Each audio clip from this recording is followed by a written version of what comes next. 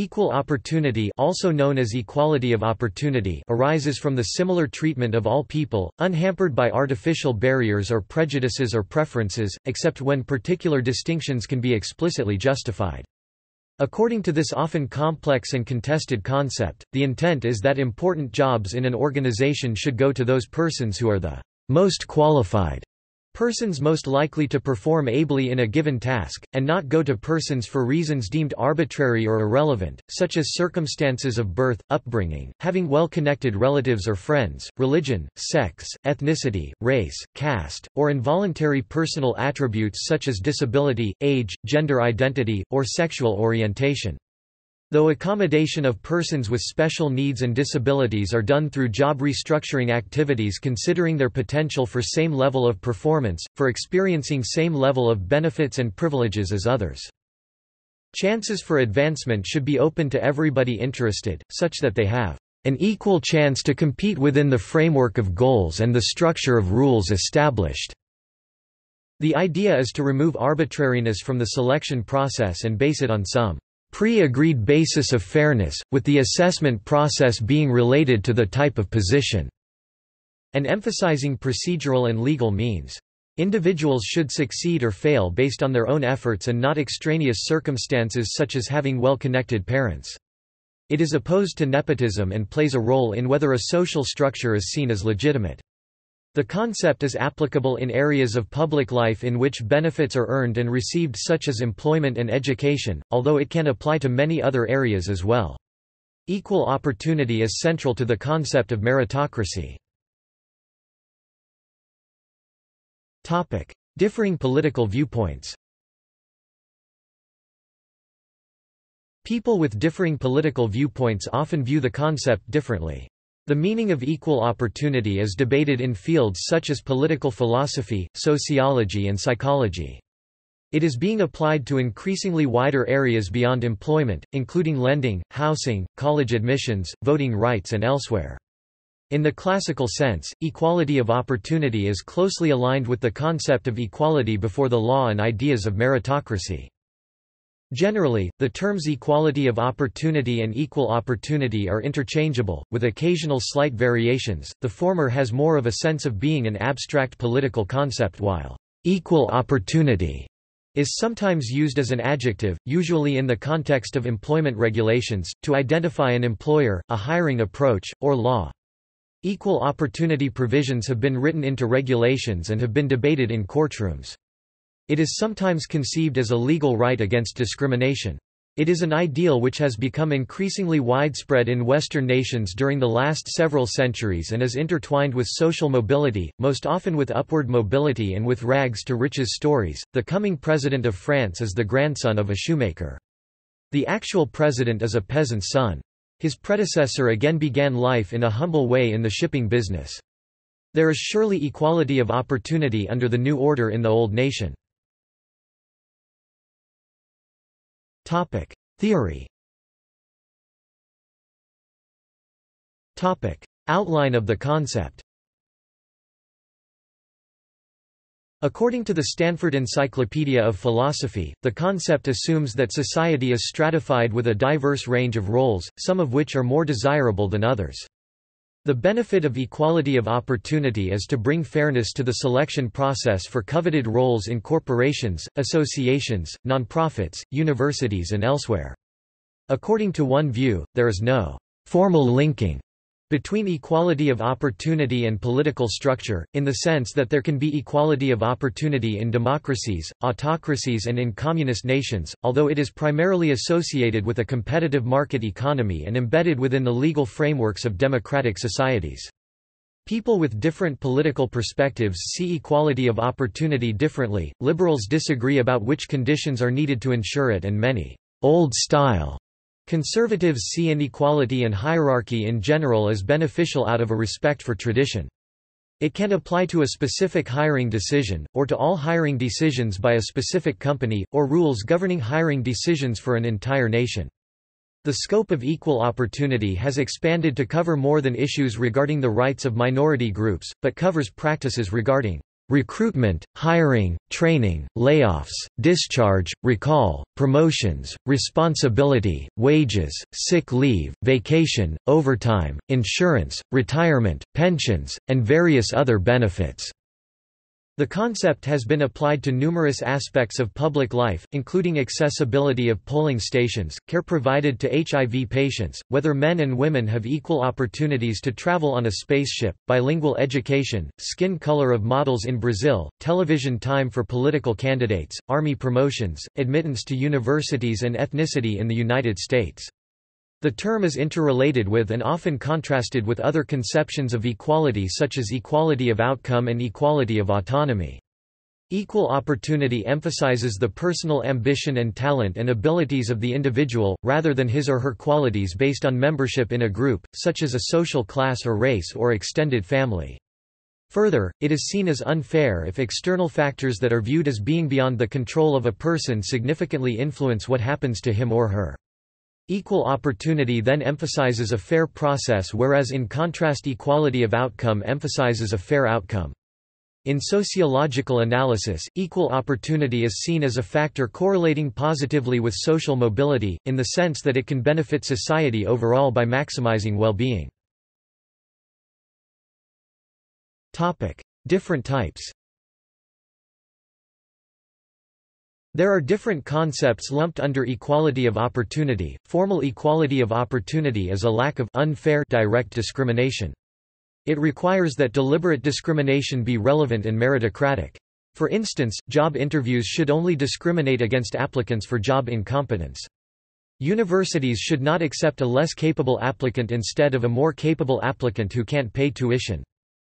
Substantive equality of opportunity is absence of indirect discrimination. It requires that society be fair and meritocratic.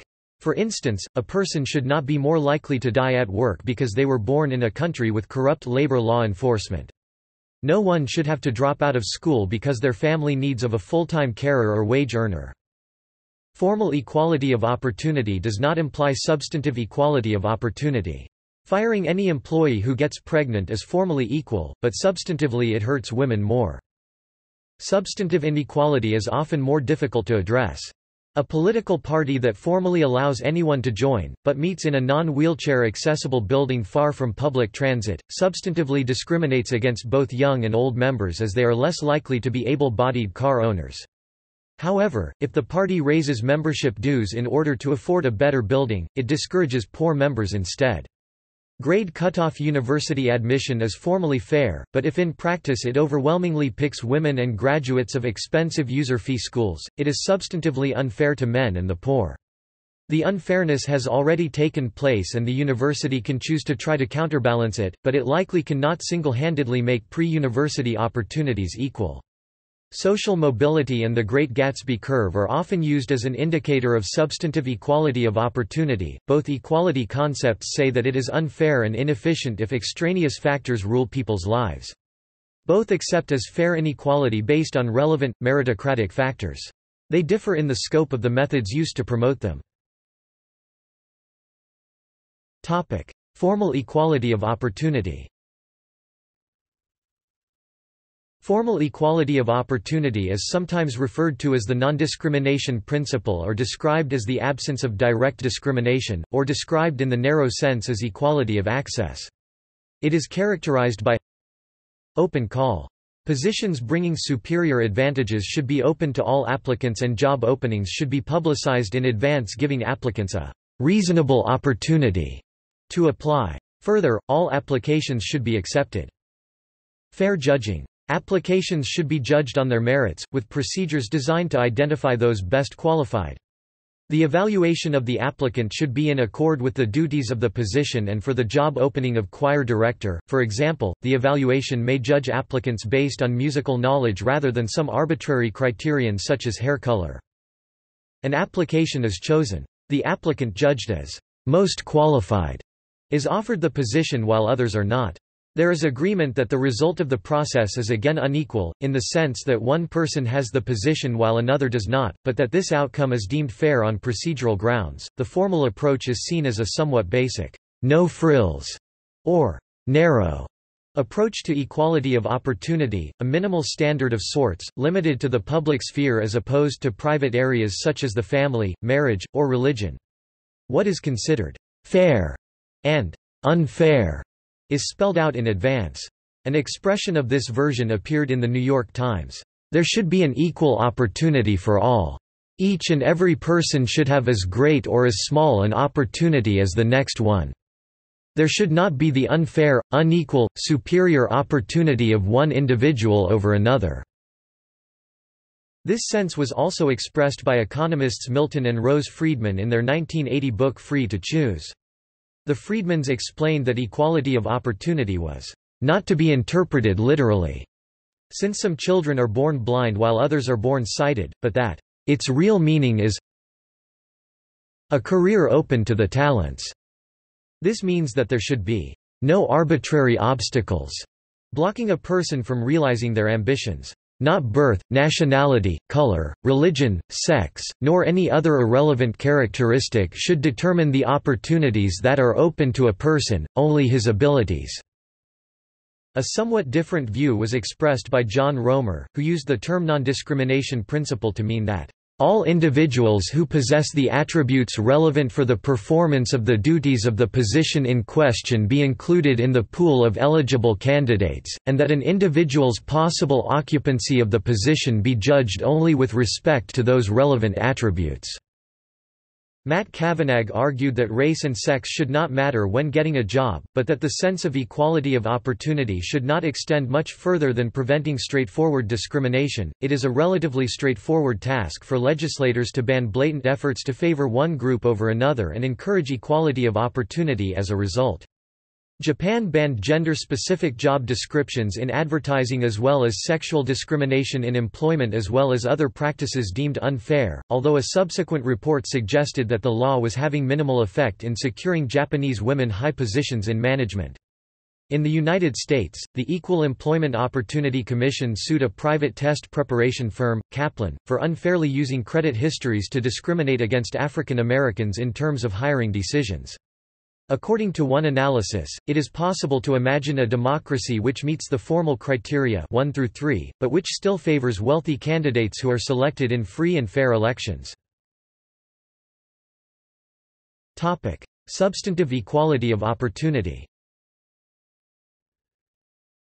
Substantive equality of opportunity, sometimes called fair equality of opportunity, is a somewhat broader and more expansive concept than the more limiting formal equality of opportunity, and it deals with what is sometimes described as indirect discrimination.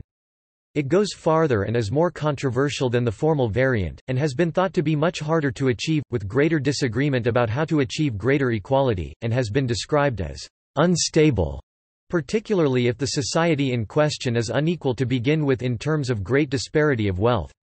It has been identified as more of a left-leaning political position, but this is not a hard and fast rule. The substantive model is advocated by people who see limitations in the formal model. Therein lies the problem with the idea of equal opportunity for all. Some people are simply better placed to take advantage of opportunity.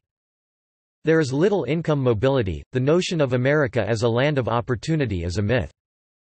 In the substantive approach, the starting point before the race begins is unfair since people have had differing experiences before even approaching the competition.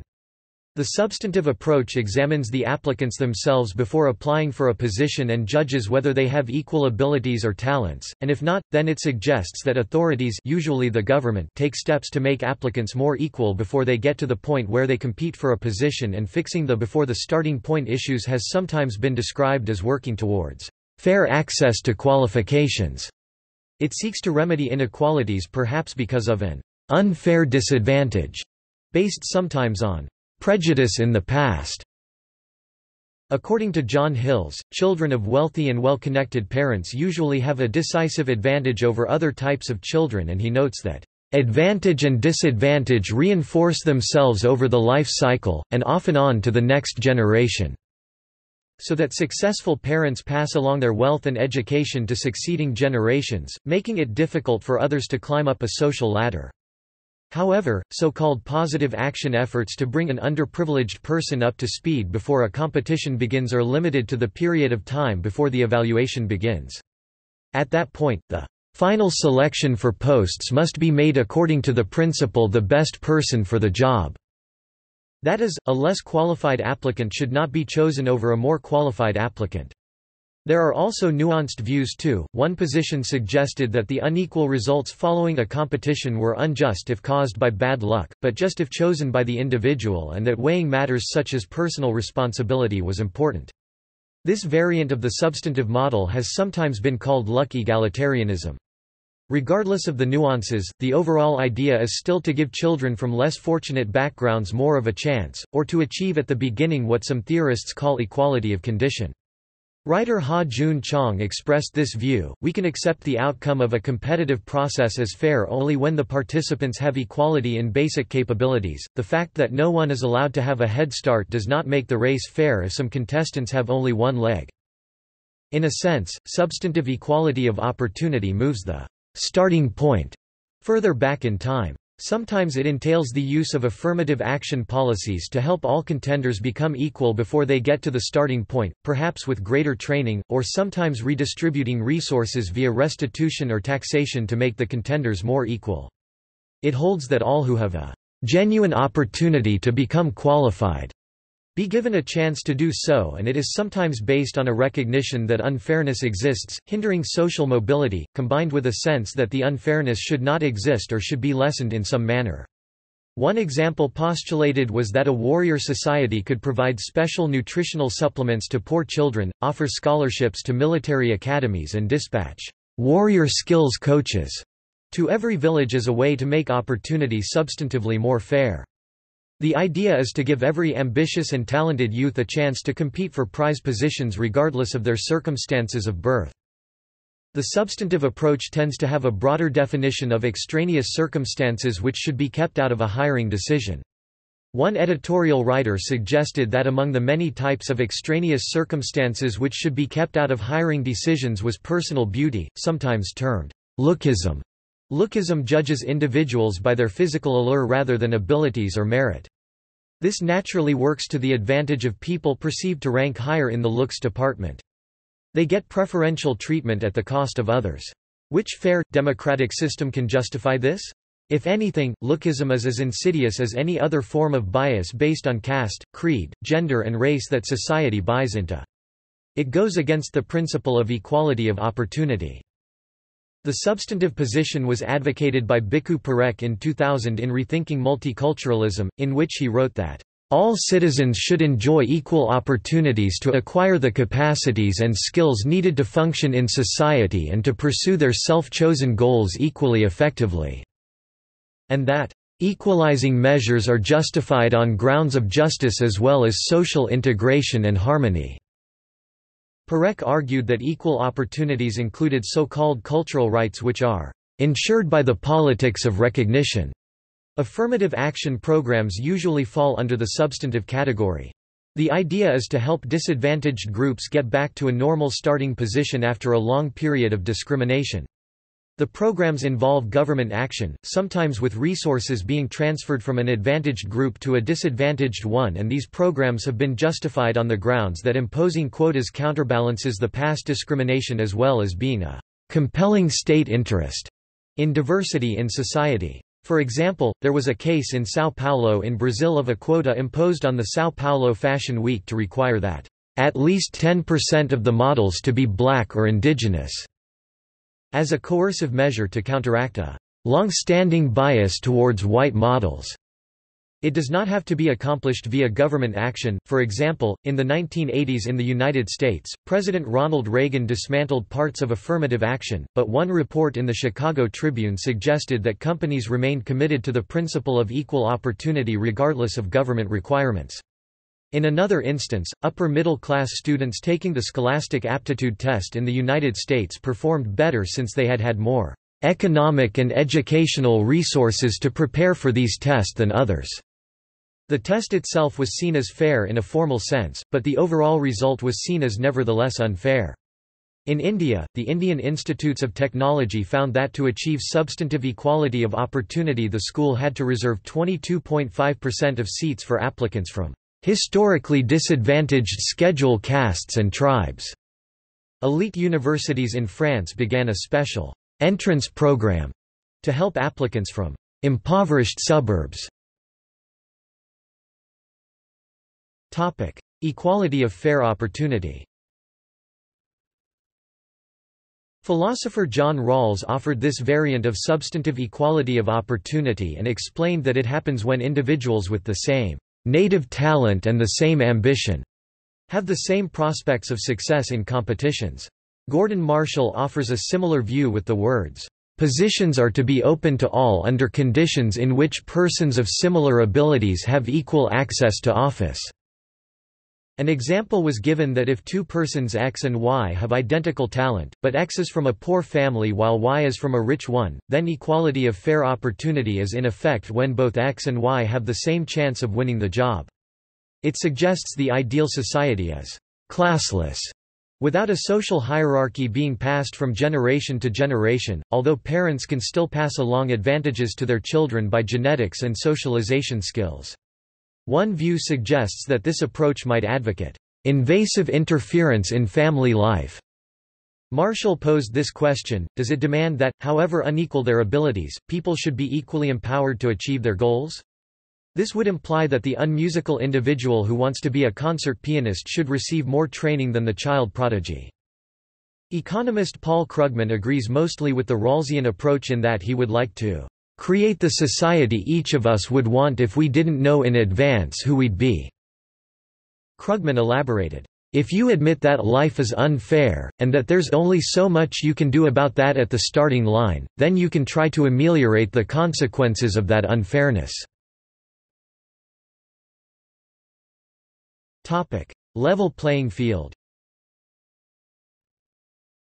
Some theorists have posed a level playing field conception of equality of opportunity, similar in many respects to the substantive principle, although it has been used in different contexts to describe formal equality of opportunity, and it is a core idea regarding the subject of distributive justice espoused by John Roemer and Ronald Dworkin and others. Like the substantive notion, the level playing field conception goes farther than the usual formal approach. The idea is that initial, unchosen inequalities, prior circumstances over which an individual had no control, but which impact his or her success in a given competition for a particular post, these unchosen inequalities should be eliminated as much as possible, according to this conception.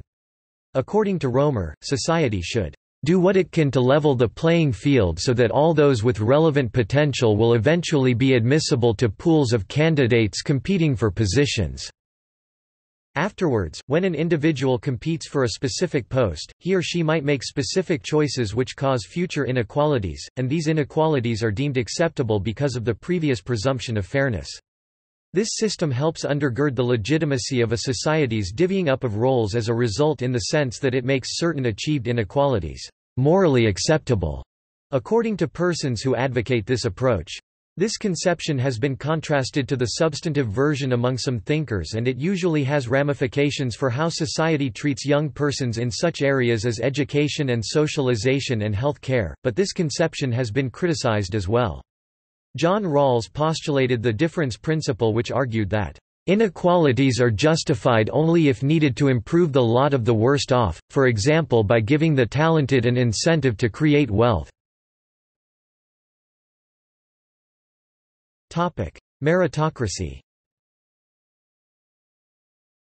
There is some overlap among these different conceptions with the term meritocracy, which describes an administrative system which rewards such factors as individual intelligence, credentials, education, morality, knowledge or other criteria believed to confer merit.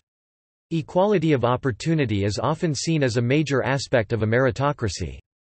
One view was that equality of opportunity was more focused on what happens before the race begins, while meritocracy is more focused on fairness at the competition stage.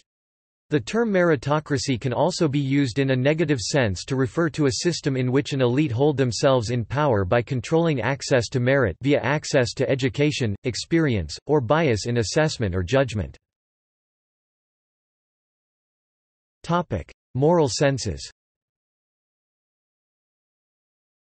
There is general agreement that equality of opportunity is good for society, although there are diverse views about how it is good since it is a value judgment.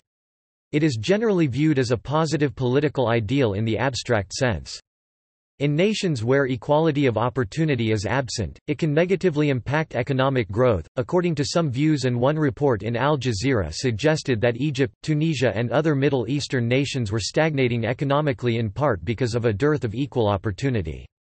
The principle of equal opportunity can conflict with notions of meritocracy in circumstances in which individual differences in human abilities are believed to be determined mostly by genetics, as in such circumstances there can be conflict about how to achieve fairness in such situations.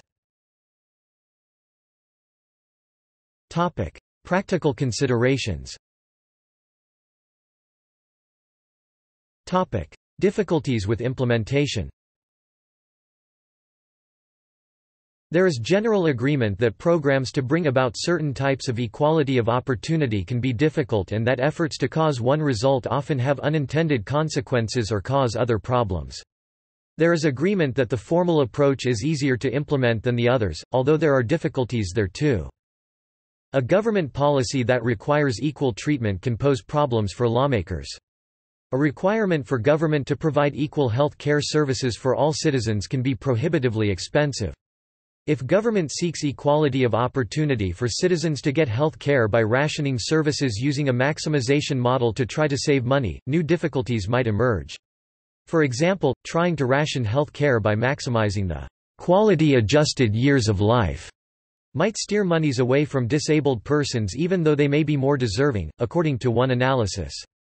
In another instance, BBC News questioned whether it was wise to ask female army recruits to undergo the same strenuous tests as their male counterparts, since many women were being injured as a result. Age discrimination can present vexing challenges for policymakers trying to implement equal opportunity. According to several studies, attempts to be equally fair to both a young and an old person are problematic because the older person has presumably fewer years left to live, and it may make more sense for a society to invest greater resources in a younger person's health. Treating both persons equally while following the letter of the equality of opportunity seems unfair from a different perspective. Efforts to achieve equal opportunity along one dimension can exacerbate unfairness in other dimensions. For example, take public bathrooms. If for the sake of fairness the physical area of men's and women's bathrooms is equal, the overall result may be unfair since men can use urinals, which require less physical space. In other words, a more fair arrangement may be to allot more physical space for women's restrooms. The sociologist Harvey Holoch explained, "By creating men's and women's rooms of the same size, society guarantees that individual women will be worse off than individual men." Another difficulty is that it is hard for a society to bring substantive equality of opportunity to every type of position or industry. If a nation focuses efforts on some industries or positions, then people with other talents may be left out. For example, in an example in the Stanford Encyclopedia of Philosophy, a warrior society might provide equal opportunity for all kinds of people to achieve military success through fair competition, but people with non-military skills such as farming may be left out. Lawmakers have run into problems trying to implement equality of opportunity. In 2010 in Britain, a legal requirement forcing public bodies to try to reduce inequalities caused by class disadvantage was scrapped after much debate and replaced by a hope that organizations would try to focus more on fairness than equality, as fairness is generally seen as a much vaguer concept than equality, but easier for politicians to manage if they are seeking to avoid fractious debate. In New York City, Mayor Ed Koch tried to find ways to maintain the principle of equal treatment, while arguing against more substantive and abrupt transfer payments called minority set-asides. Many countries have specific bodies tasked with looking at equality of opportunity issues.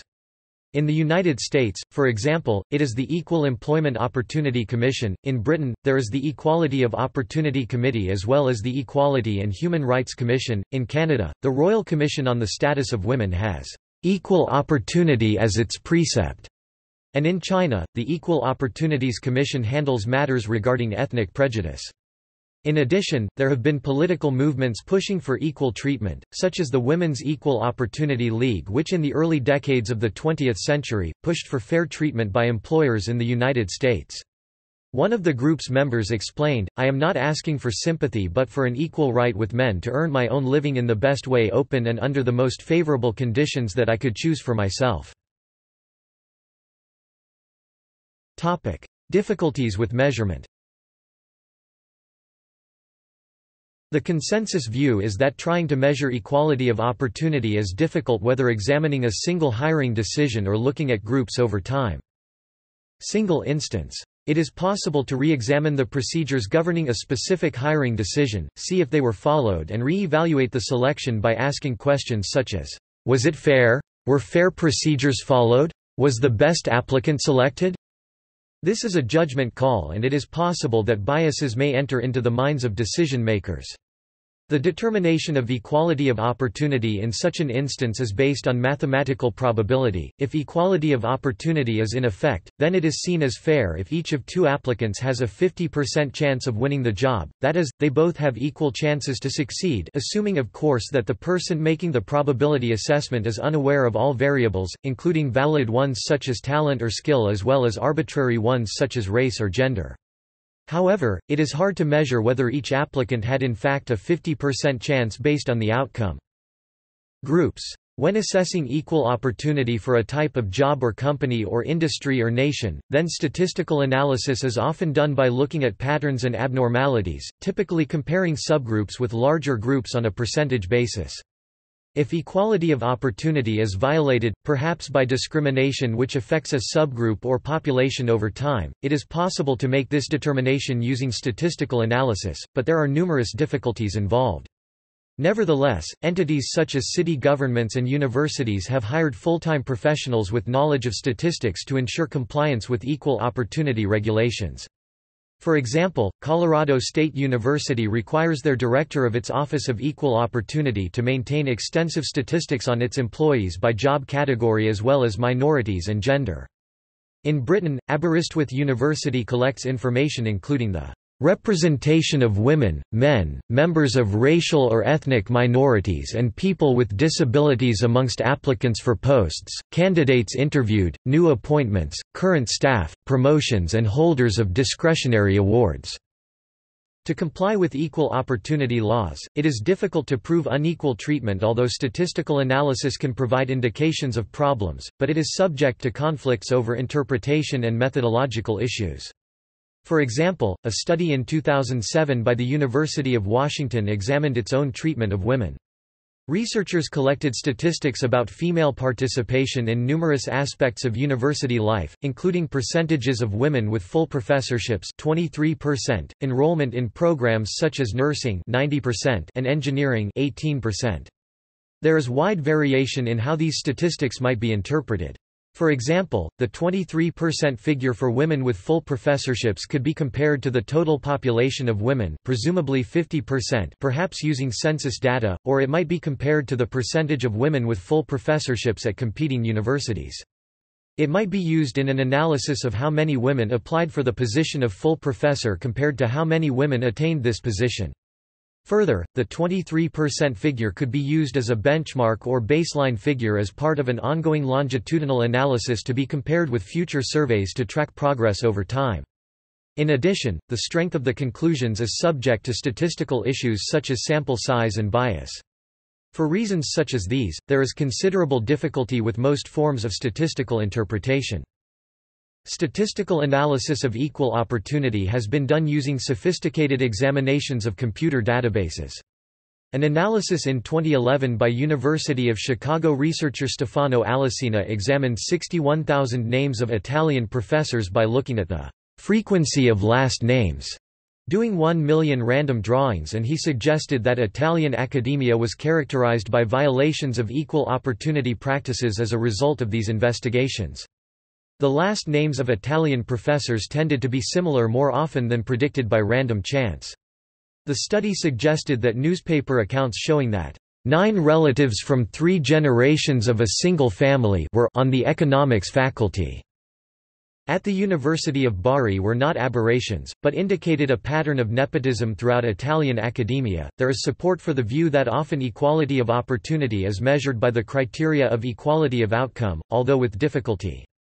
In one example, an analysis of relative equality of opportunity was done based on outcomes, such as a case to see whether hiring decisions were fair regarding men versus women. The analysis was done using statistics based on average salaries for different groups. In another instance, a cross-sectional statistical analysis was conducted to see whether social class affected participation in the United States Armed Forces during the Vietnam War. A report in Time by the Massachusetts Institute of Technology suggested that soldiers came from a variety of social classes and that the principle of equal opportunity had worked, possibly because soldiers had been chosen by a lottery process for conscription. In college admissions, equality of outcome can be measured directly by comparing offers of admission given to different groups of applicants. For example, there have been reports in newspapers of discrimination against Asian Americans regarding college admissions in the United States, which suggest that Asian American applicants need higher grades and test scores to win admission to prestigious universities than other ethnic groups. Topic: Marketplace considerations. Equal opportunity has been described as a fundamental basic notion in business and commerce and described by economist Adam Smith as a basic economic precept.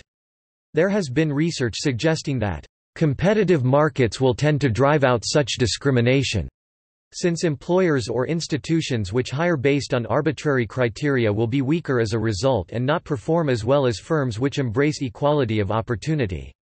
Firms competing for overseas contracts have sometimes argued in the press for equal chances during the bidding process, such as when American oil corporations wanted equal shots at developing oil fields in Sumatra, and firms, seeing how fairness is beneficial while competing for contracts, can apply the lesson to other areas such as internal hiring and promotion decisions.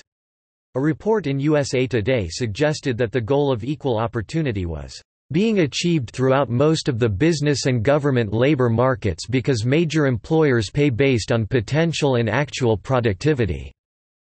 Fair opportunity practices include measures taken by an organization to ensure fairness in the employment process. A basic definition of equality is the idea of equal treatment and respect. In job advertisements and descriptions, the fact that the employer is an equal opportunity employer is sometimes indicated by the abbreviations EOE or MFDV, which stands for minority, female, disabled, veteran.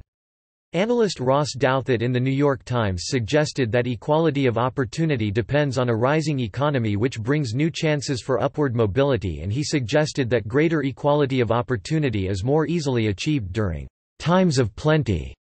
Efforts to achieve equal opportunity can rise and recede, sometimes as a result of economic conditions or political choices. History.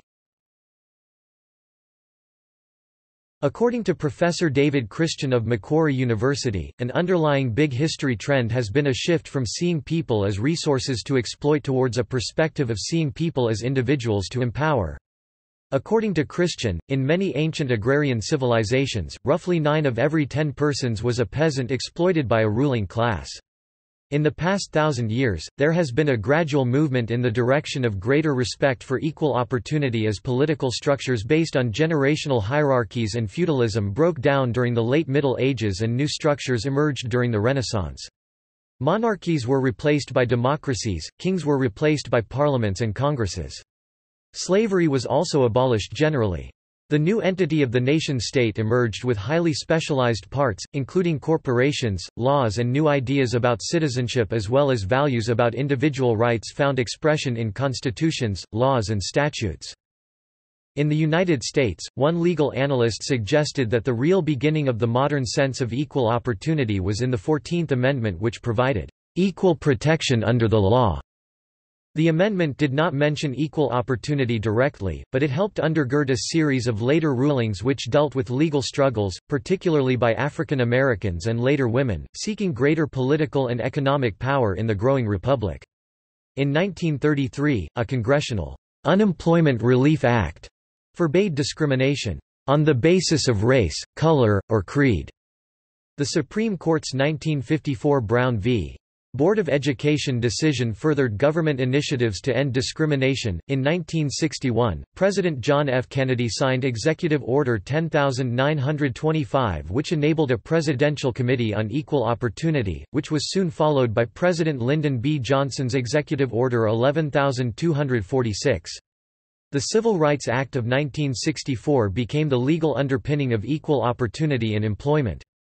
Businesses and other organizations learned to comply with the rulings by specifying fair hiring and promoting practices and posting these policy notices on bulletin boards, employee handbooks and manuals, as well as training sessions and films. Courts dealt with issues about equal opportunity, such as the 1989 Ward's Cove decision. The Supreme Court ruled that statistical evidence by itself was insufficient to prove racial discrimination. The Equal Employment Opportunity Commission was established, sometimes reviewing charges of discrimination cases which numbered in the tens of thousands annually during the 1990s. Some law practices specialized in employment law. Conflict between formal and substantive approaches manifested itself in backlashes, sometimes described as reverse discrimination, such as the Back case when a white male applicant to medical school sued on the basis of being denied admission because of a quota system preferring minority applicants. In 1990, the Americans with Disabilities Act prohibited discrimination against disabled persons, including cases of equal opportunity. In 2008, the Genetic Information Non-Discrimination Act prevents employers from using genetic information when hiring, firing, or promoting employees. Measures. Many economists measure the degree of equal opportunity with measures of economic mobility. For instance, Joseph Stiglitz asserts that with 5 economic divisions and full equality of opportunity, 20% of those in the bottom fifth would see their children in the bottom fifth. Denmark almost achieves that 25% are stuck there. Britain, supposedly notorious for its class divisions, does only a little worse, 30%. That means they have a 70% chance of moving up. The chances of moving up in America, though, are markedly smaller. Only 58% of children born to the bottom group make it out, and when they do move up, they tend to move up only a little. Similar analyses can be performed for each economic division and overall. They all show how far from the ideal all industrialized nations are and how correlated measures of equal opportunity are with income inequality and wealth inequality. Equal opportunity has ramifications beyond income. The American Human Development Index, rooted in the capabilities approach pioneered by Amartya Sen, is used to measure opportunity across geographies in the U.S. using health, education, and standard of living outcomes. Criticism. There is agreement that the concept of equal opportunity lacks a precise definition. While it generally describes open and fair competition, with equal chances for achieving sought-after jobs or positions as well as an absence of discrimination, the concept is elusive with a wide range of meanings. It is hard to measure, and implementation poses problems as well as disagreements about what to do. There have been various criticisms directed at both the substantive and formal approach. One account suggests that left-leaning thinkers who advocate equality of outcome fault even formal equality of opportunity on the grounds that it legitimates inequalities of wealth and income. John W. Gardner suggested several views: 1, that inequalities will always exist regardless of trying to erase them; 2, that bringing everyone fairly to the starting line, without dealing with the destructive competitiveness that follows; 3, any equalities achieved will entail future inequalities. Substantive equality of opportunity has led to concerns that efforts to improve fairness ultimately collapses into the different one of equality of outcome or condition.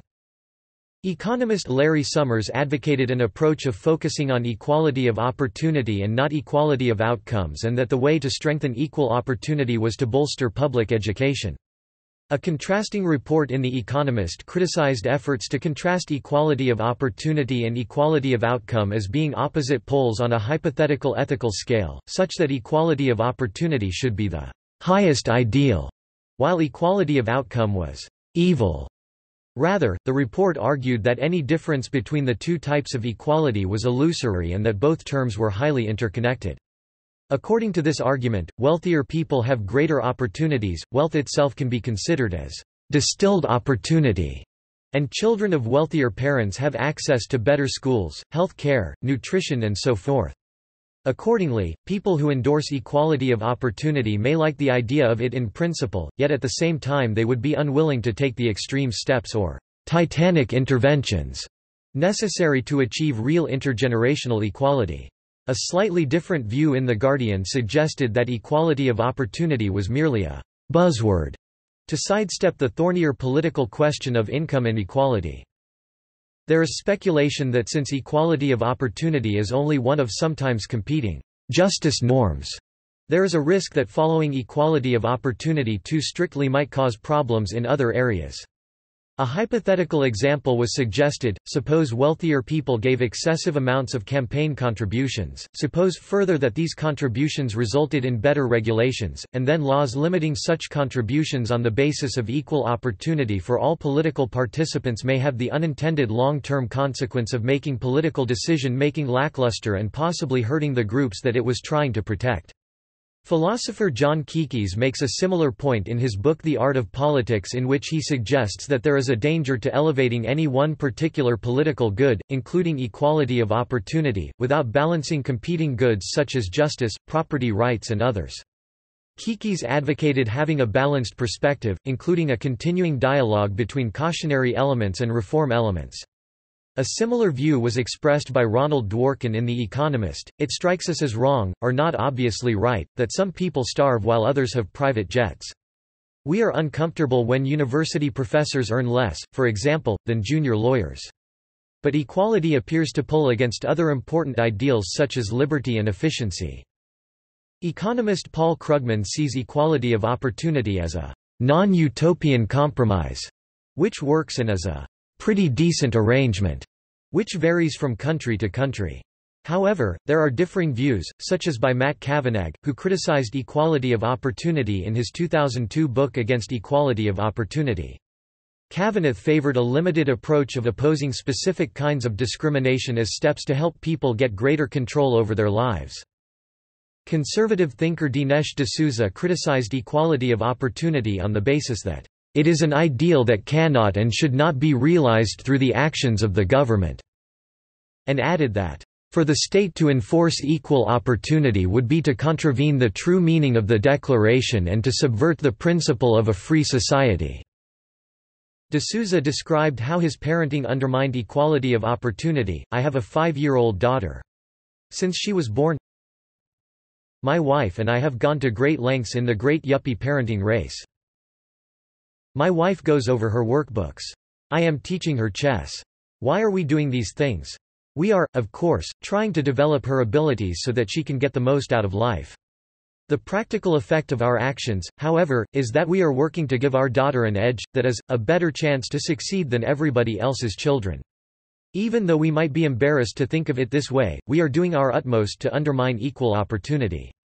So are all the other parents who are trying to get their children into the best schools.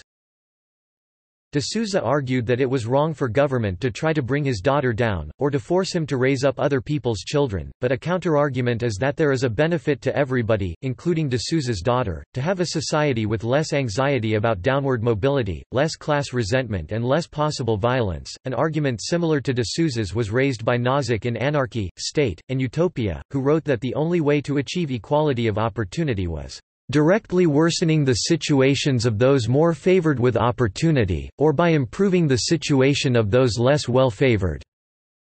Nozick gave an argument of two suitors competing to marry one fair lady. X was plain while Y was better looking and more intelligent. If Y did not exist, then fair lady would have married X, but Y exists and so she marries Y. Nozick asks, does suitor X have a legitimate complaint against Y on the basis of unfairness since Y did not earn his good looks or intelligence? Nozick suggests that there is no grounds for complaint. Nozick argued against equality of opportunity on the grounds that it violates the rights of property since the equal opportunity maxim interferes with an owner's right to do what he or she pleases with a property. Property rights were a major component of the philosophy of John Locke and are sometimes referred to as Lockean rights. The sense of the argument is along these lines: equal opportunity rules regarding, say, a hiring decision within a factory, made to bring about greater fairness, violate a factory owner's rights to run the factory as he or she sees best. It has been argued that a factory owner's right to property encompasses all decision-making within the factory as being part of those property rights. That some people's natural assets were unearned is irrelevant to the equation according to Nozick, and he argued that people are nevertheless entitled to enjoy these assets and other things freely given by others. Friedrich Hayek felt that luck was too much of a variable in economics, such that one cannot devise a system with any kind of fairness when many market outcomes are unintended. By sheer chance or random circumstances, a person may become wealthy just by being in the right place and time, and Hayek argued that it is impossible to devise a system to make opportunities equal without knowing how such interactions may play out. Hayek saw not only equality of opportunity, but all of social justice as a mirage. Some conceptions of equality of opportunity, particularly the substantive and level playing field variants, have been criticized on the basis that they make assumptions to the effect that people have similar genetic makeups. Other critics have suggested that social justice is more complex than mere equality of opportunity. Robert Nozick made the point that what happens in society cannot always be reduced to competitions for a coveted position, and in 1974 wrote that life is not a race in which we all compete for a prize which someone has established, that there is no unified race and there is not some one person judging swiftness. See also References External links United Kingdom UK Government Women and Equality Unit United States U.S. Equal Employment Opportunity Commission EEOC US, the branch of the U.S. government that enforces equal opportunity laws in workplaces. Department of the Interior Office for Equal Opportunity U.S. Stanford Encyclopedia of Philosophy entry on equality of opportunity.